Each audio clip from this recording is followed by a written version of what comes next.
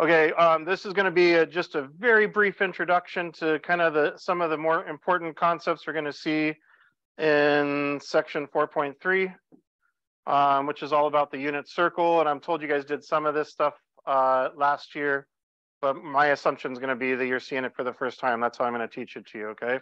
I need you to know what the standard position of angles is. I need you to know that we consider the positive x-axis to be an angle of 0. So if they ask you to draw an angle in a standard position, a 0-degree angle, you're going to draw it right there. Whether it's radians or degrees, an angle of 0 is going to be on your positive x-axis. And if you're going to make an angle that's a positive angle, it should rotate in the counterclockwise direction towards the y-axis initially. Negative angles rotate in the clockwise direction. Have you guys seen this before? Oh, and that makes me happy. So we are going to sketch on this axis over here a few angles. And I'm going to pause here for a second because I see some people writing furiously to catch up with me. So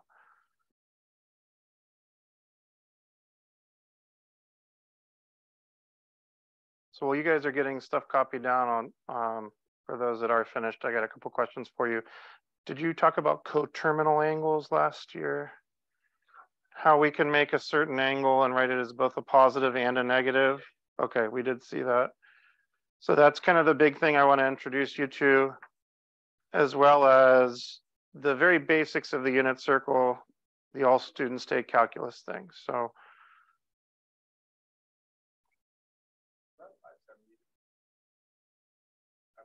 right here, it is trying to be, yeah, it will be when we scooch it up.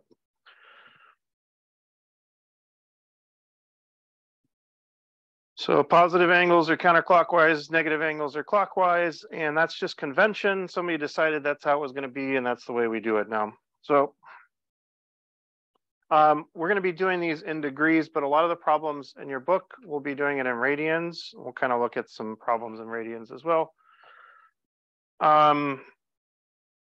But let's focus on degrees for today because we're kind of short on time.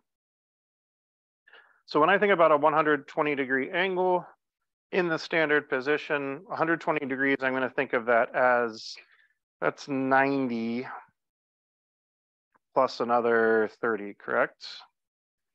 So if I start here at 0, remember this is 0 on the positive x-axis, I would rotate 90. It's positive, so I'm going this way. So that's gotten me 90 right there. And then I want to go another 30 after that. So that's going to be not very far into the second quadrant. That's going to give me a 120-degree angle. You getting these down? You getting these notes down? Yeah. Okay. So 90 plus another 30 gets us there.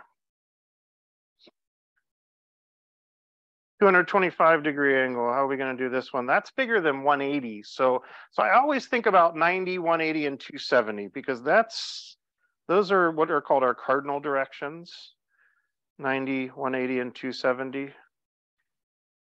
And then 0, I guess, and 360 would also be. When I think about 225, I think that's a little bit bigger than 180, correct? So it's going to be 180 plus a little bit more. How much past 180 is that? That's 45 past 180. So I start at 180 and I go 45 past that. That's going to get me to here. This would be my 225-degree angle.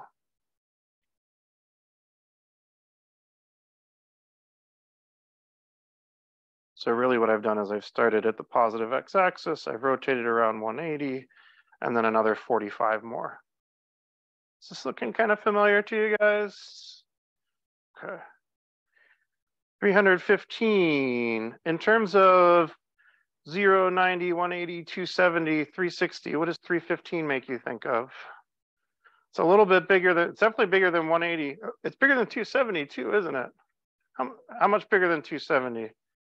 So it's 270 plus 45. So when I'm thinking about 315, I'm thinking about going almost, well, going 3/4 of the way around the triangle to get to 270. and then going another 45 on top of that. So that's where 315 would be.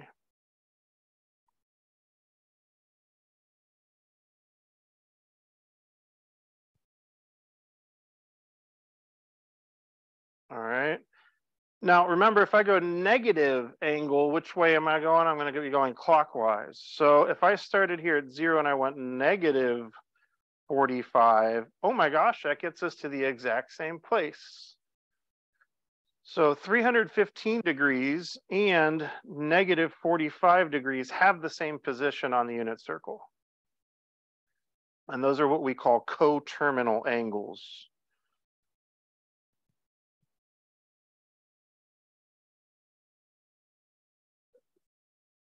Coterminal angles.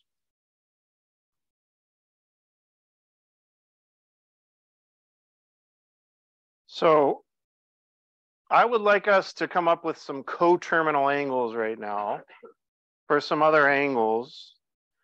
And what's the big relationship between coterminal angles? 315 and negative 45. What's the relationship between? How far apart are they? They're 360 degrees apart. From negative 45 to positive 315 is 360 degrees. And it would make sense that if I have a spinner and I spin it around and it lands here, and then I add another 360 on top of it, one full revolution, that's going to end up in the exact same spot. What if I were to subtract 360? Is it going to be back in the same spot again? And if I subtracted or added 360 a whole bunch of times, as long as every time it was exactly 360, we would end up in the same spot, right? So I can take any angle that I want and I can add or subtract 360 as many times as I want to get some coterminal angles. So if we started with these three angles and I were looking for some coterminals,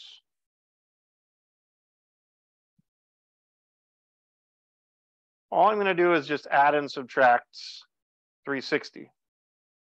So I'm going to start at negative 150 in my calculator here. And I'm going to go plus 360. Actually, I'll show you a cool trick. If you do negative 150 and hit enter, and then you do plus 360, then you can just keep hitting enter and it'll keep adding 360 onto it. So negative 150 plus 360 is 210. 210 degrees is coterminal with negative 150. If I were to graph those like we did up here, they would end up in the same spot. Plus another 360 is 570. Plus another 360 is 930. And I could keep doing this all day if I wanted to. Would you be able to come up with some negative angles that would work other than negative 150? What am I going to do this time? Minus 360. So negative 510 would work. Minus 360, negative 870. So I think on last year's test, I gave an angle and I said, come up with 2 positive and 2 negative coterminal angles. Would you be comfortable doing that? Do you guys think we need to see another example? Let's do one. Let's do one more. Let's do this 570. Could you guys come up with a couple positive and a couple negative coterminal angles for 570? I'll give you a hint. Negative 570 is not a correct answer.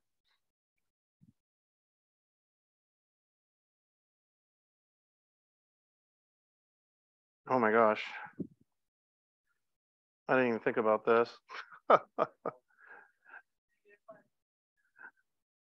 What? We got a little, I can cheat this a little bit. Can't anybody notice that?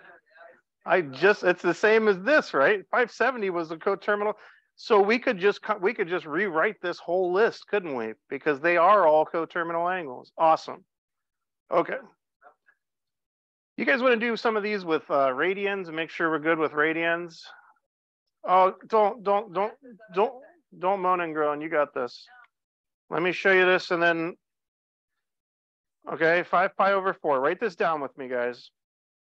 Don't moan and groan. I'm serious. Just stick with me. We don't have time for your complaints. Instead of adding and subtracting 360, we're going to add and subtract what? 2 pi. But I'm not going to write it as 2 pi because this is over 4. I'm going to write plus or minus 2 pi as something over 4. How many pi's over 4 is 2 pi? Right? 8 pi over 4? Same as 2 pi, agreed? I don't even need a calculator for this. What's 5 pi over 4 plus 8 pi over 4? 13 pi over 4. What's another one? Plus another 8 pi over 4. 21 pi over 4. Do you get what we're doing here? I'm just adding 2 pi, but I wrote it as 8 pi over 4 to make it convenient for the problem at hand. Start back at 5 pi over 4 and subtract 8 pi over 4. What's 5 pi over 4 minus 8 pi over 4?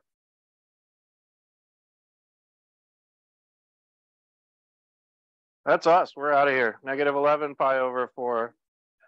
All right. Hey, I did modify the homework assignment, and I'm going to chop some more off of it because we didn't quite get as far as I hoped. But thank you. You guys are awesome. We'll see you on Wednesday.